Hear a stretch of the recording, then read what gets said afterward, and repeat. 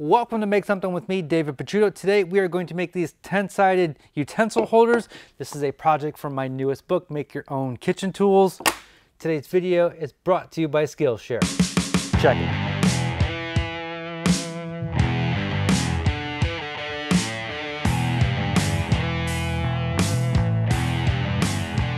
This is a project that comes from my newest book, Make Your Own Kitchen Tools. There's a bunch of different kitchen projects in this book.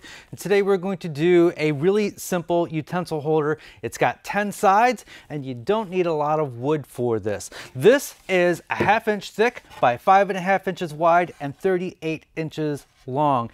If you don't have a way to plane your boards down to a 1/2 inch thick, usually your hardwood dealer can sell you 1/2 inch thick board or plane it down for you. I am going to make 2 of them. I have some maple for one and then some walnut for another one. All of my wood comes from Kencraft. You can visit them at kencraftcompany.com. They are located here in Toledo, Ohio, but they do sell online. You're going to notice that I'm going to use a super big and fancy table saw. You do need a table saw, but it doesn't need to be super big and fancy. You just need one with a good fence and something where you can tilt the blade and cut angles. All of the dimensions are in the book, so let's head to the table saw and start cutting. I've got my miter gauge here at the table saw that's going to allow me to cross cut these boards. I've got a magnetic stop on here so I can make them all the same length. And I'm making 2 of them, so I'm going to have 4 sections of the walnut and 4 sections of the maple.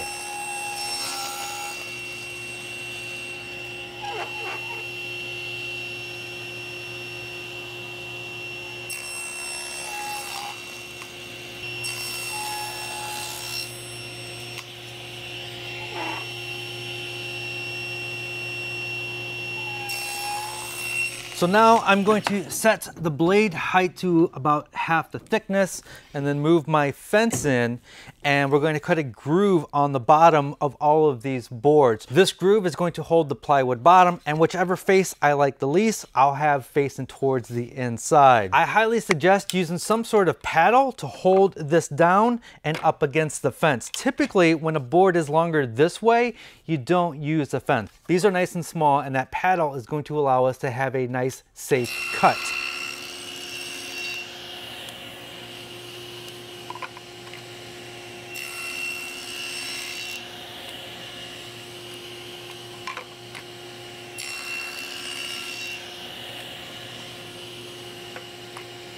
So now that I have that cut on the bottom there, I'm going to do the same thing on the outside, but a little bit lower and a little bit less deep. This is going to allow us to add a decorative inlay. Totally optional. Don't need to do this, totally optional, but I think it's pretty cool.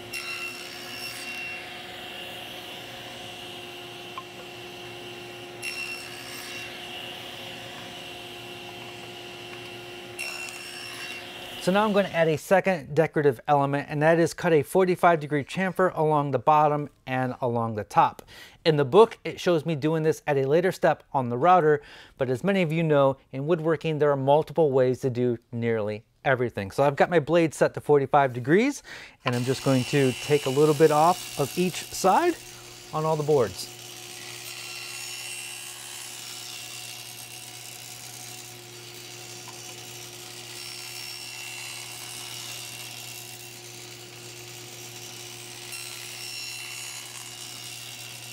So now I'm going to cut little thin strips of inlay pieces that's going to fit in that groove there. This takes quite a few tries to get that perfect thickness. It took me 1, 2, 3, 4, 5 tries to get the right size in there. When I'm cutting small pieces like this, I like to have that small piece on the outside of the blade. So I have a magnetic stop here on my table saw, and then I can take my piece and bump it up against that stop and then bring my fence over and then lock that down. And then every time I run a piece through, I've got to reset my fence like so. But this is just a much safer cut to have that small piece on the outside of the blade instead of being trapped between the blade and the fence and coming back at you or just ruining the piece, or really that's just a much harder cut. So easier going this way. And I don't even know what this is. This is some sort of exotic wood that I got from Kencraft a long time ago. But Have no idea. No idea what this is.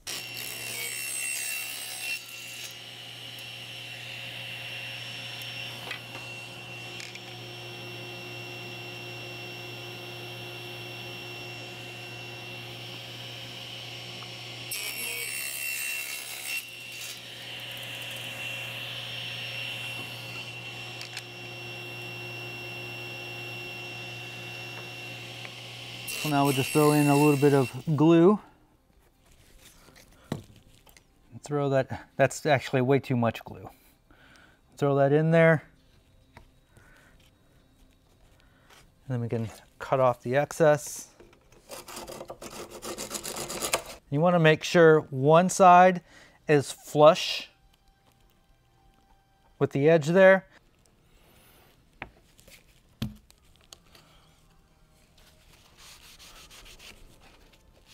The glue is now dry. I cut my inlay a little bit too tall, so it's sticking up, so I'm just gonna sand it flush.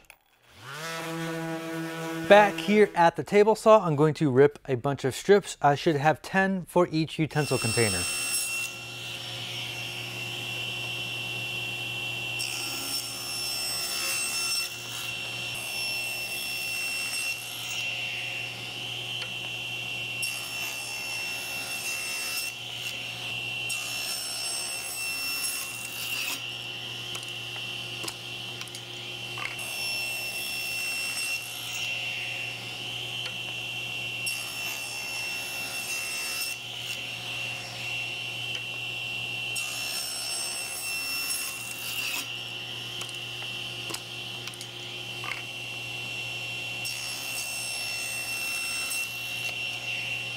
So now you'll want to set your blade to 72 degrees. I find that these little digital angle gauges are great for something like this. I want to cut that angle so it meets right up with this edge, and I'm going to sneak up on that perfect cut. So the first time I run that through, I know it's not going to be perfect, and then I can nudge my fence over a little bit and sneak up until I get right up on that edge. And then from there, you don't move the fence. Then you can flip the piece around and do the other side. And I'm going to do that with all of my pieces. I should have 2 extra pieces here. That way I can choose the 10 best when it comes time for the glue up.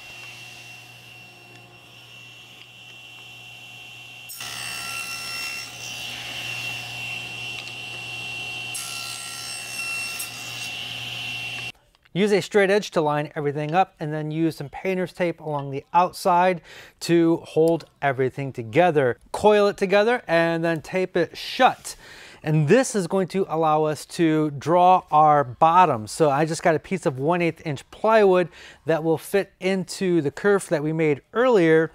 So here I'm drawing the inside dimensions, which would be too small. So then I am offsetting that with a ruler, and I'm just eyeballing this and then making that a little bit bigger. So now we can cut this out. You can use a coping saw or a jigsaw. I'm gonna use the bandsaw, and you don't have to be real precise because it's going to be hidden in the curve. This is one of those times where close enough is good enough.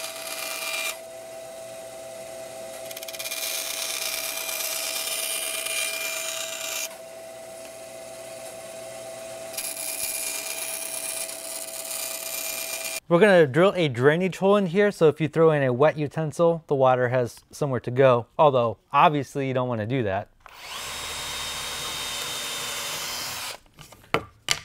This does not take a lot of glue. This is all long grain to long grain. So, no reinforcements, not much glue at all. And you wanna be careful. I don't want too much squeeze out on the inside. We can stick our bottom in here. This is so satisfying.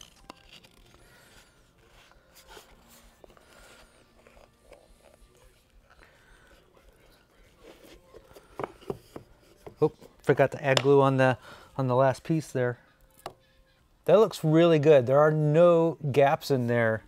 All thanks to that digital angle gauge. That thing is pretty darn accurate. So I'm gonna let that sit and dry for an hour or two, and if I find any gaps, we'll fill that in. And before we do that, and before we sand and add finish, I'd like to tell you about today's sponsor, and that is Skillshare. Skillshare is an online learning community with thousands of inspiring classes for creators. Explore new skills, deepen existing passions, and get lost in creativity. Maybe you're like me and you're a woodworker, crafter, and maker, and you want to learn how to market your work. Skillshare has a ton of classes to help you learn photography, marketing, and video editing. Personally, I like taking classes that gets me thinking creatively, and one of my top 10 favorite YouTubers, Dan Mace, has 2 courses on Skillshare. Dan's video style is a huge inspiration to my channel, and he has a course on filmmaking and telling stories that I recommend to anybody thinking about creating video. Skillshare focuses on learning, meaning there are no ads, and they're always launching new premium classes, so you can stay focused and follow wherever your creativity takes you.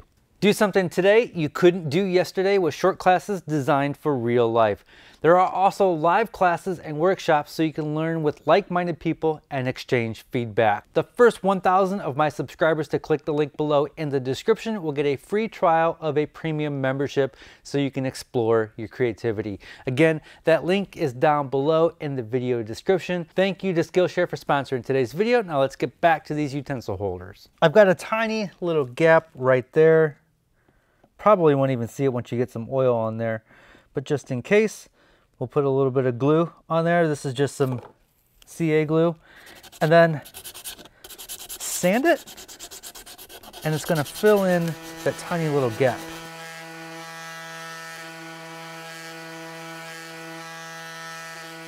So I've gone ahead and sanded everything, making sure not to round over the chamfers on there. And now I'm just putting on some oil. This is Odie's oil. Nothing special, except it's really easy to use. It's kind of pricey, but I like that it's super easy. You just kind of rub it on and rub it off, and that's about it. It smells good. It is food safe. You don't have to use food safe for these since you're not preparing food on them. You can find this project in my latest book, Make Your Own Kitchen Tools. There are a bunch of projects in there.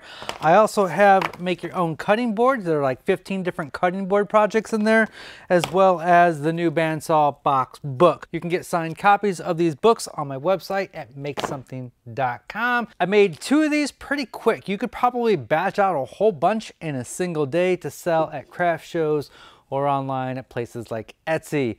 I would like to thank Skillshare for sponsoring today's video. I'd like to thank Kencraft for supplying the wood for today's project.